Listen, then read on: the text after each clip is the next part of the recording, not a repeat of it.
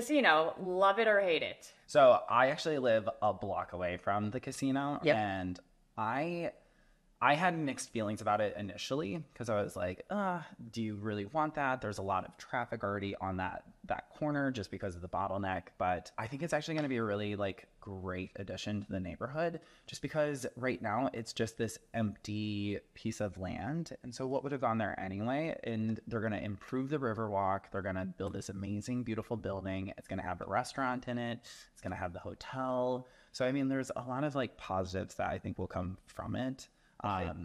Real estate is always really scary. How do you think real estate is going to react to this? In your opinion, I know we're putting you on the chopping block. This is professional knee-jerk reactions. Yeah.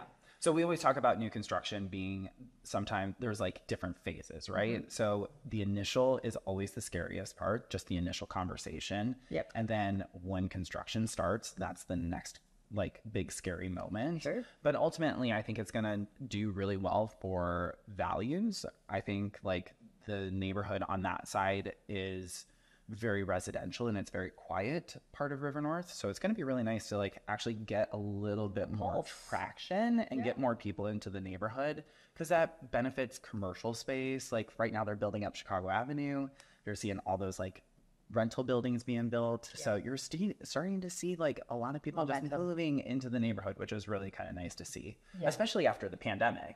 Right. For certain. And yeah, we've talked about it is that downtown is coming back, right? Coming back with a vengeance. People are excited to be downtown, the activities, summer, especially the Riverwalk, minus when we had that big rainstorm that seemed to wipe it out. But yeah, there's definitely a good pulse. I think you and I pretty much see eye to eye on this.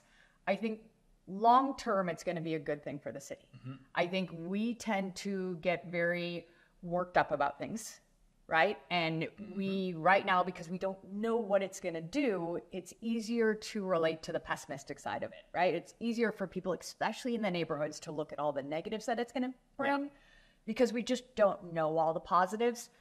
So I agree with you. I think long term, it's going to be a great thing for the area. I think it's absolutely going to be an improvement of what it was. Mm-hmm. I think it's going to bring in some great tax dollars for the city, which we are in dire need of, which is, I think, great. For me in the real estate realm, and it's funny because we actually just sold a condo right down there that's going to face the construction. and the seller said to us towards the end of last year, when do I sell? I want to sell. When do I sell? Knowing that this is going to be on people's minds. And my recommendation to him was that the toughest time to sell his condo that literally overlooked the construction was going to be while construction was going on. So I said, either you pack up quickly and we get it done now, or you wait until more of the structures are actually built and we're doing it a little bit longer term, because it's in that middle, that question mark where it's very real, it's very happening, but we can't quite understand what it's going to look at. I think that's when we see the negative impact on it. And so I think that, yes, it could have some impact, especially on those buildings that look at it. But I think long term, it's going to be a good thing for the city. Yeah, I mean, like, I think that's a general question anyway. Like in anywhere downtown, it's parking lots are always fair game, right? And so even when you're buying a condo, even more inland, and you're like, all right, there's like you have a beautiful view right now.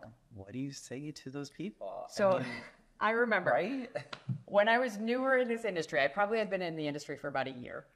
And I was doing my due diligence, and my client was interested in a building, and there was a parking lot to the east of it. And it wasn't a big parking lot, but I called up the Department of Zoning, and I got a lovely woman to get on the phone with me. And I said, hi, my name's Amanda McMillan. I'm trying to get a little bit of insight on this lot here. Can you tell me what can be built? Can you tell me if there's any applications on it? Can you give me any insight? And I think she was laughing at me. She basically said, sweetheart. Oh, she was a sweetheart. Okay. She goes, sweetheart, if it's a parking lot in downtown Chicago, it may not be built today. It may not be built tomorrow. But at some point, that property is going to be built, and that is the best advice I can give you. Yes. So absolutely, it's definitely something in consideration. Yeah. Anytime you see some vacant property, now once again, we know that, depending on the size of the lot, what they can build and those types of things, but it's always fair game and always something that you have to take in the back of your mind. My last place in River North literally looked over this little parking lot, and they built a 10-story building right there. And it was tiny. You would never expect it, but it happens. Hopefully you were on the 11th floor. I wasn't, but...